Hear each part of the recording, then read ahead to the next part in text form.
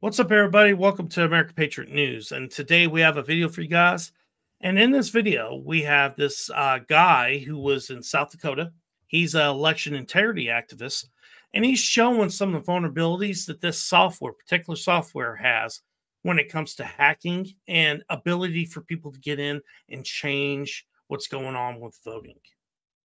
Yeah, let's take a look. This is interesting. So here's this tweet. Barry Wernick tweets, breaking news, Rick Weible presents new evidence of vulnerabilities at yesterday's March 19th, 2024 Brookings County Commission meeting. Now it's public record. Is his life at risk? He seems to think so. Good morning, commissioners. My name is Rick Weible from the city of Elkton. I want to thank you for this time, and I really appreciate that we do the public speaking at the beginning, because as soon as I'm done here, I have to leave to go help out a client. Of course, you know why I'm here, which is about election integrity. Two things. Number one, it's unfortunate that we have kind of a different level of enforcement in our county regarding felony charges for voters that voted more than once. And I understand the situation. It's just unfortunate that one resulted in a conviction and the other one, the time ran out and was eventually dismissed. And so I will let the public ascertain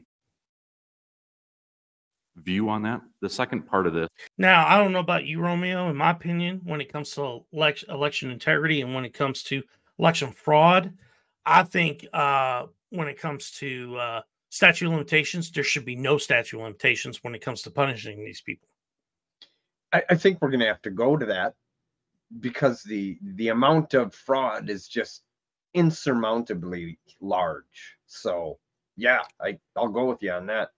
I think it's also the amount of time that they use to actually investigate it. It's almost like they do it on purpose. They take so much time where the statute of limitations time period has elapsed.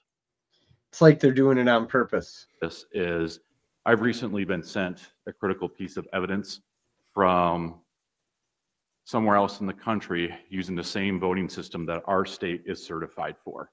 They wanted my expert analysis as to whether or not the system was tampered with or secure.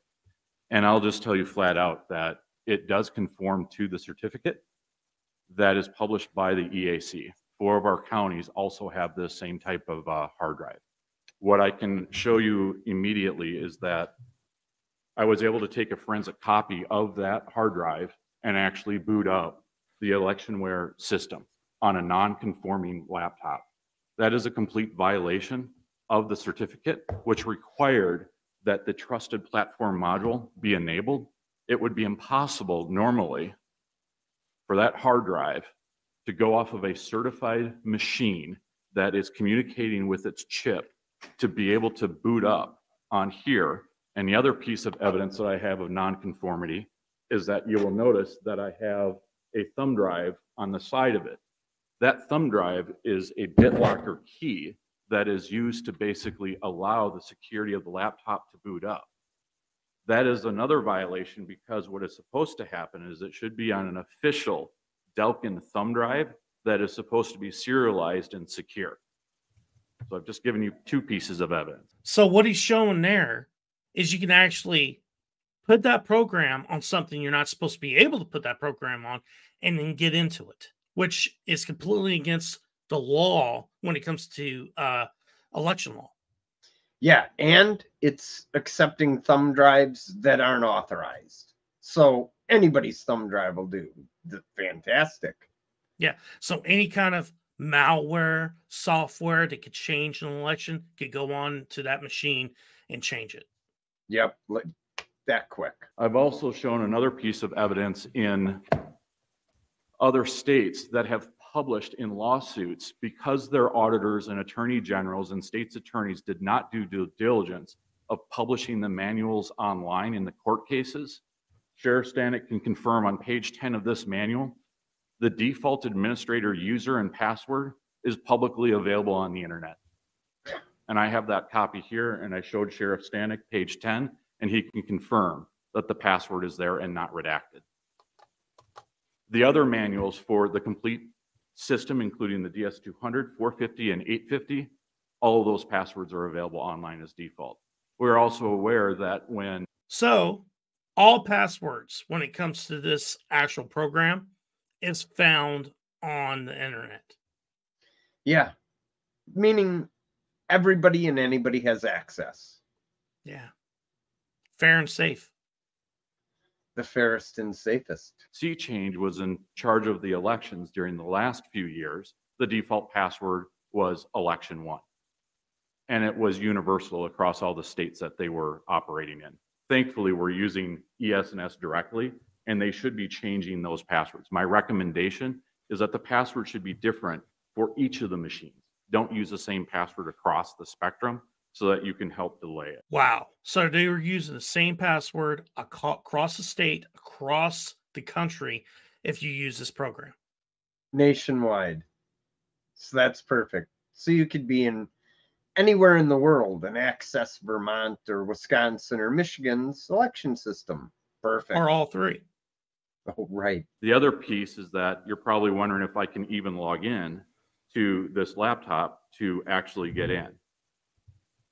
Yes, I can, and there it is going in right now. So I have been able to even circumvent their security and default the password to whatever I wanted it to be. And there is the electionware software. And yes, now I have the ability to decrypt the thumb drives of this county and any other county across the United States that's using electionware 6.1.1.1. So that we could view the cast vote records and ballot images.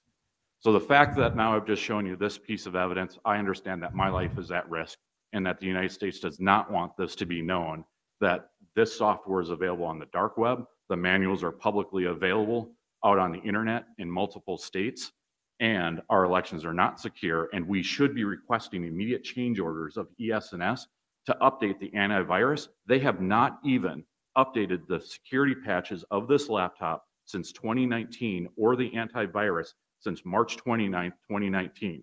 The 4 counties that use this laptop in our state are 100% at risk. Also, the DS200s, 450s, and 850s have no antivirus on them whatsoever. So if you get a new thumb drive from ES&S and plug it in, even this laptop is unaware of potentially the last 5 years of vulnerabilities that have hit the US. Thank you. You know, it's a complete cluster.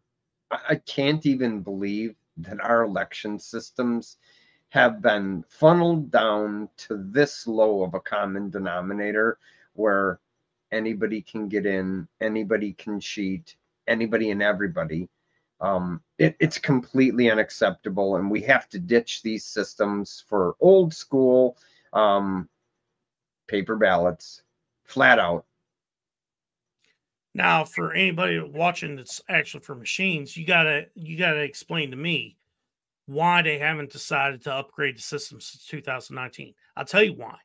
I'm going to give you the answer. Mm-hmm. You don't have to think about it. The answer is because what happened in 2020. They got the results they wanted, and they hope to get the results they want in 2024 by keeping the same system and not changing it, because they know they can actually affect it with whatever kind of virus or malware they want to change the votes in the election. And that's completely unacceptable. We don't do things like that in the United States of America. We are not a banana republic.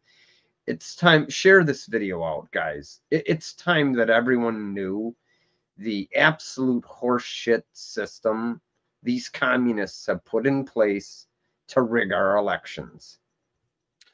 All right, guys, this is the end of the video. We'll really appreciate it. Please hit that like button, comment, and share this out to everybody. And if you would, please turn the notifications bell on, just so you know when we make new content. We'll be live Monday morning. Have a wonderful rest of your day.